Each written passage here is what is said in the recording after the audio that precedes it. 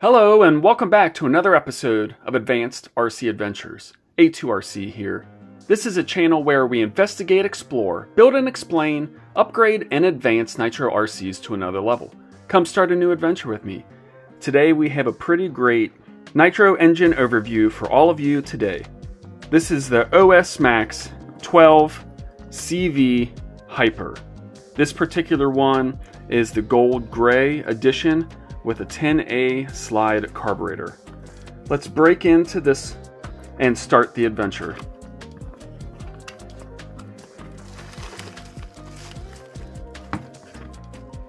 This is a brand new engine put in long-term storage. It's been cleaned and inspected. Let's get out of the bubble wrap.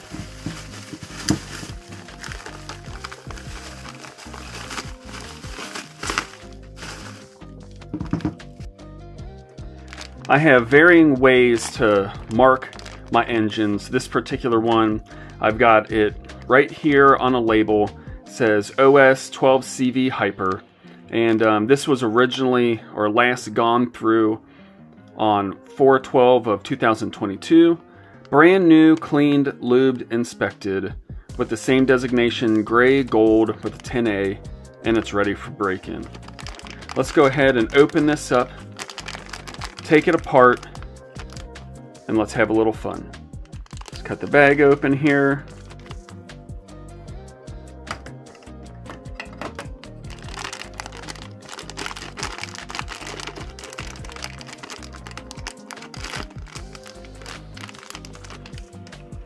Have our desiccant take out. So this is the Hyper 12 CV. This is a great little engine. The iconic gold head for the Hyper. They made two different other style Hyper heads. They have a blue and they have a red. We'll be able to see a red-headed Hyper on the channel at a later date. This is a side exhaust engine. This particular arrangement for the gray and the gold is pretty rare nowadays, especially to find one brand new. They are out there, but it's more difficult to find, especially in the bump version. A lot of them had a pull start, and the 10A carb is another one of those rare finds. This is a slide carb. You found the 10As on the CV lineup. The CVRs were kind of the beginning of the club racers, whereas the CV package, the Hyper package, was more into that RTR engine arena. So as we do with most all of our overviews, let's go ahead and take off the back plate, get off the carb, have a little walkthrough, enjoy it while we're doing it.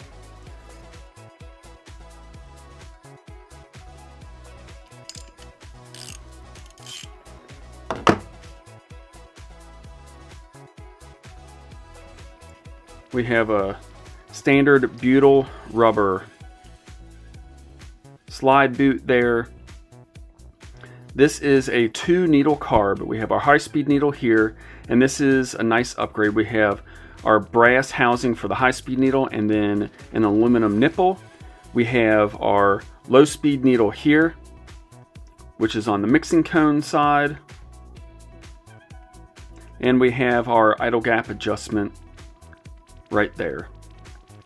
Nice OS on the cast body, and we have a pretty standard flat style butyl O-ring there on the bottom. Let's go ahead and give that inner bore a measure. Reach down inside of here with our calipers.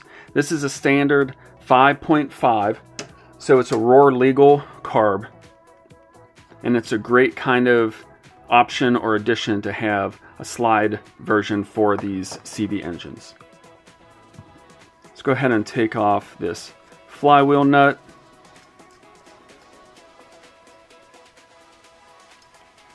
And the prop drive washer there. This has a standard shaft. I don't know if the camera will pick it up, but this uses the 2 flat style crankshaft that a lot of the vintage style flywheels used to have. You can also use a collet style flywheel on these as well, so don't worry, you do not have to have one of those 2 flat style flywheels. So let's go ahead and break into this backplate.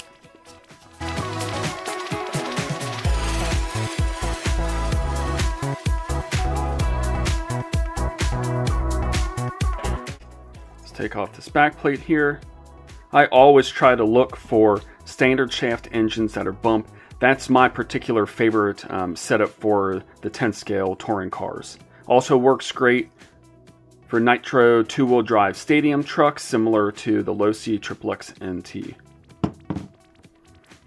So we have our bump style backplate. This is a semi-interference engine with that little cutout there. This does not have an O-ring. This CV lineup uses that paper style gasket there on the rim of the backplate.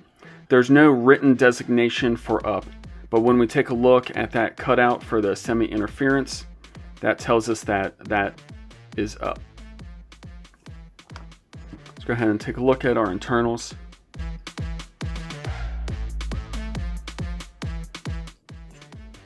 Let's pop off this head.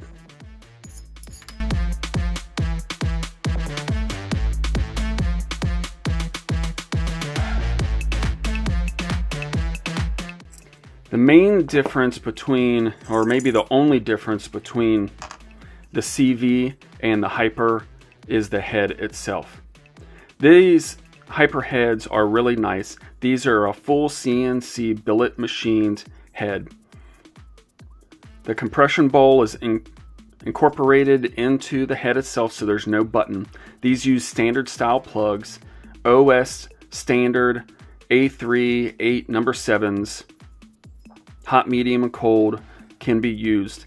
These are a bi-directional head. That means that air can flow through one direction and out, but it can't flow all the way through all of them. But with all the ribs, all the fins here, some great shine cuts, and the lightweight billet CNC machined head offers great cooling and engine protection for this Hyper. While we have this out, let's go ahead and weigh this Hyper head compared to the standard CV head. So we have our scale here.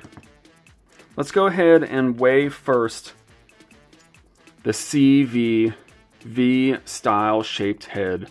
It says OS Max with the shine cut on one side, the iconic V shape. We're going to talk more about this head when we go over a 12 or a 15 CV and talk about the shape and the design and how and why OS designed it this way and the theory or the idea on the shape and how it worked. So let's go ahead and weigh this. We're gonna go over into grams here.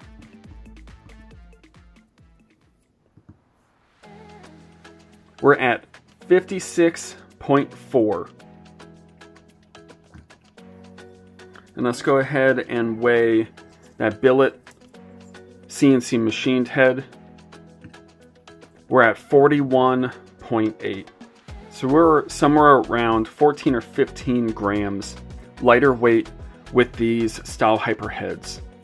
All of the internal components between the CV and the Hyper are effectively the same, but the whole dry weight of this bump start 12 CV is about 190 grams. That's about 10% lighter than the bump start version of the other 12 CV style. That's roughly 20 grams lighter than the CV version. But the larger majority of that weight is taken up by this updated and upgraded head. Let's get this scale out of the way. Let's look at some of these head bolts. So for the CV lineup, an M2.5 is pretty standard, and these are just about 12 millimeter in length. So not a very robust, but it's still a decent quality head bolt for this lower power 12 CV Hyper.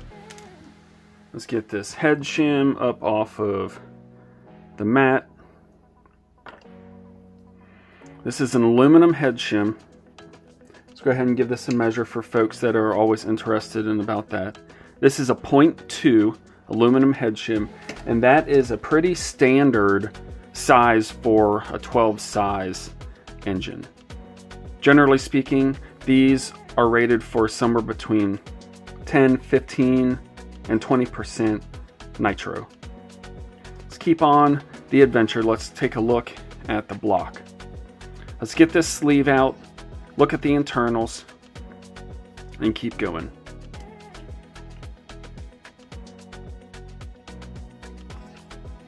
Take a look at that sleeve here in just a second. Let's get this piston out.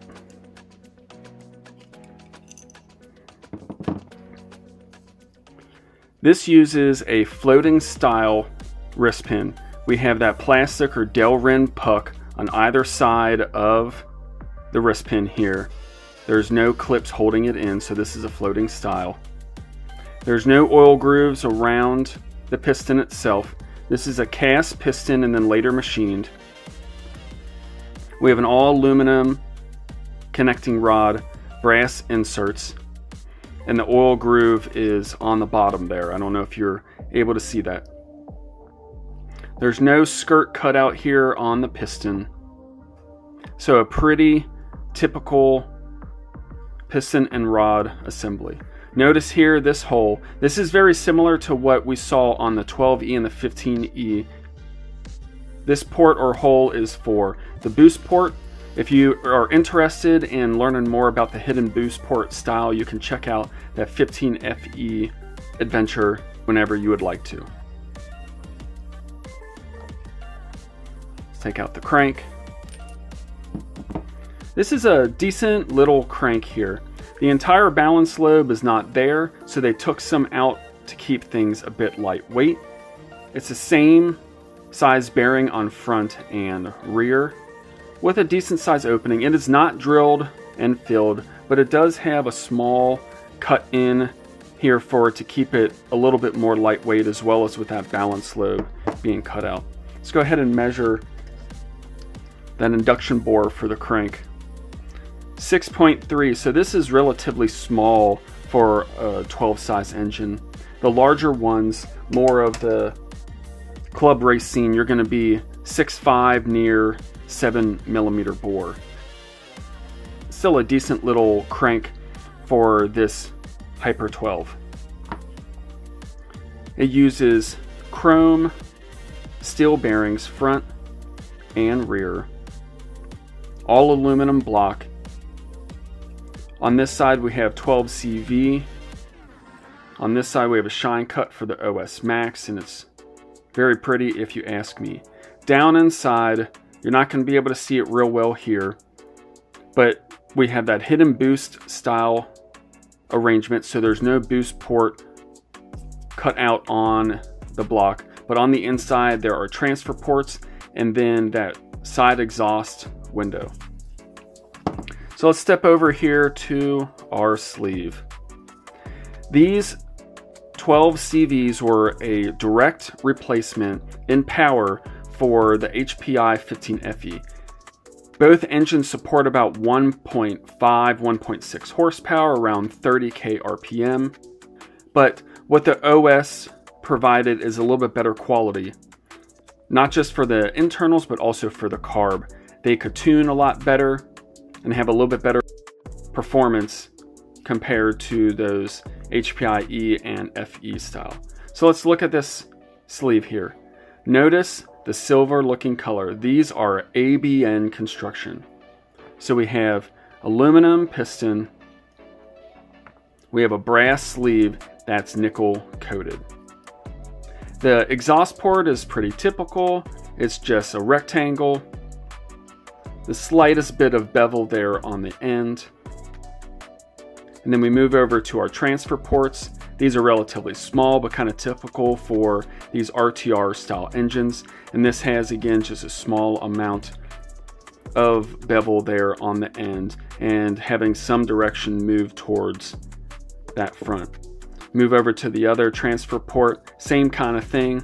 Smaller transfer port, it's relatively small, but effective for this style and horsepower engine. And then we come over to the boost port. It's a relatively small, again, rectangular boost port. go ahead and watch that 15FE video to have it explain a bit more. But that flow goes up underneath the piston and makes its way into the top portion of that combustion chamber to help with the mixing for the boost port. There's a small bevel here on the bottom end. Nothing tricky, nothing fancy at all for this 12 CV style engine. Nonetheless, it's a great vintage iconic engine that everybody, I'm sure, will love. We have here too to have a nice little pairing. This is an HPI 940 2-chamber metal pipe with a 950 header, paired up well with a little bit of color for that hyper gold. If you like these style engine overviews, then feel free to check out a few more. It's hard not to fall in love with all of these engines for our Nitro hobby. Feel free to like, share, and subscribe. And if you like 10 scale Nitro, and especially touring cars, then this is the place to be. And thanks for taking the adventure with me.